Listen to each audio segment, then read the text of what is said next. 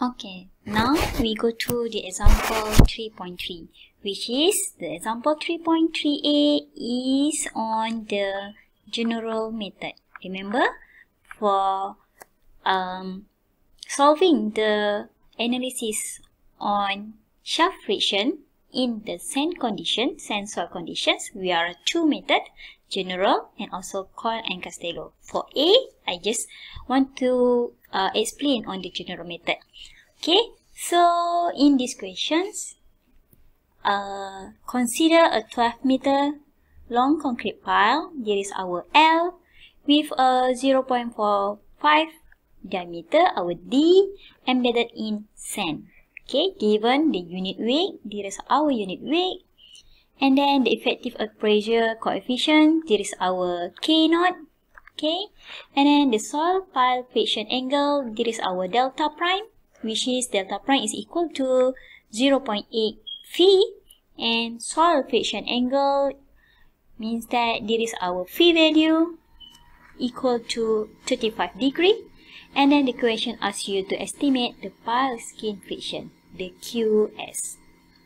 Okay, so before we proceed, remember that we have like this one, means that we have a pile here, we embed the pile inside the soil, and then the load distribution will be like this one. Okay, remember? Okay, so let's say this is our point of L prime. So this is our L prime, and then there is our L minus L prime. Okay, so our L prime, remember previous slide, we have 15D, which is our 15 times to 0.5 equal to 6.75 meter.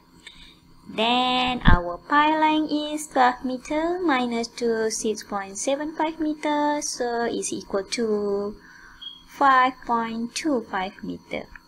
Means that this is the locations of the soil distribution active in your soil strata. Okay, so the next one is you need to, since the delta is given here, the delta prime is equal to 0.8 phi, so 0.8 times 2, our phi is 35 here, so our value is 28 here. Okay, and then the unknown value is P. What is the P? P is our parameter. Okay, the parameter is pi d, so our pi d is equal to 1.41 meter square here. Alright, then another unknown, K0 is given 1.5. Okay, K0 is equal to 1.5, and then the delta is given here. The L is 12 meter. Okay, so to determine the skin friction or shaft resistance for this condition, you need to have one layer here and two layer here. Means that at A, B, and also the C here. So in determining the sigma value for point A, B, and C, we can use this method. Okay, so at Z is equal to 0 meter, our sigma is equal to 0, and our Fz is equal to 0. Meanwhile, at Z is equal to 6.75 meter, this one is at the point of B. Our sigma prime naught is equal to gamma H, which is our value is 19 times 2. Our H is 6.75 for that layer only. Okay, so our sigma is equal to 128.25 kilonewton per meter square. Okay, and then in calculating the F value, the friction value, we can use the equation of K sigma naught tangent delta prime. Okay, there is a F value. So we can use 1.5 times to 128.25 times to tangent 28, which is our F for Z is equal to 102.29 kilonewton per meter cube. Okay, the next one is at Z is equal to 12 meter. Okay, which is, we know that, as I mentioned before, for F is equal to Z, which is 12 meter, so F is equal to L. Okay, F equal to L, which is means that 12 meter for the whole pile foundations is equal to F at L prime. So is equal to 102.29 kilonewton per meter cube. Okay, thus, so let me write here. Thus, our QS is equal to F average times to P times to L. Okay, so here Fz is equal to 0 plus 2 Fz is equal to 6.75. It will be divided by 2 since we need to get the average, times to the P times to the L prime. Okay, for layer 1. And remember, you need 2 plus 2 layer number 2, which is Fz is equal to 12 meter times to P and times to L minus 2L prime for B to C. Okay, the layer for B to C.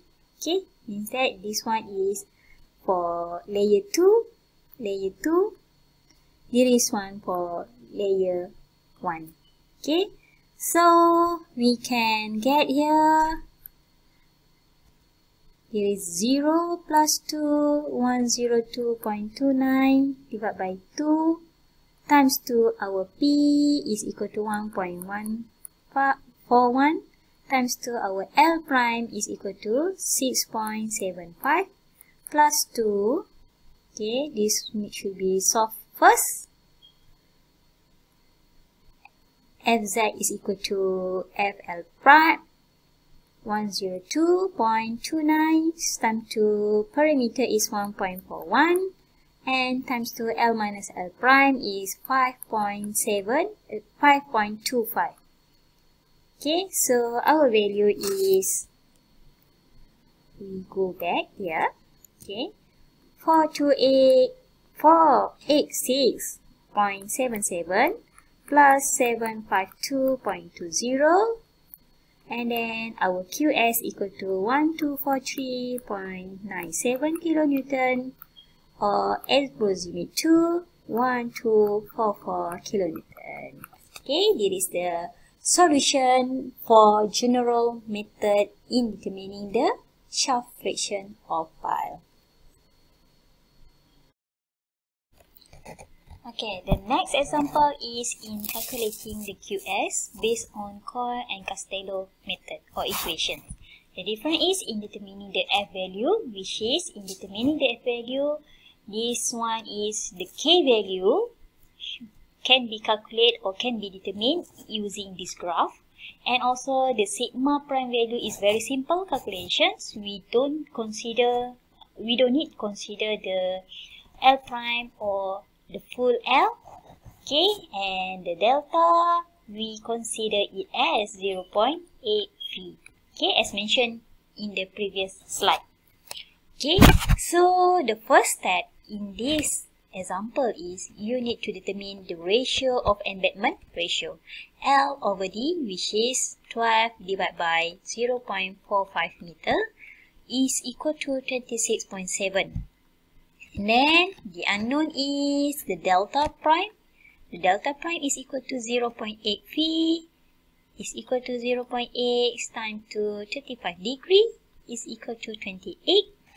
And our perimeter is equal to pi d, which is the pi times 2.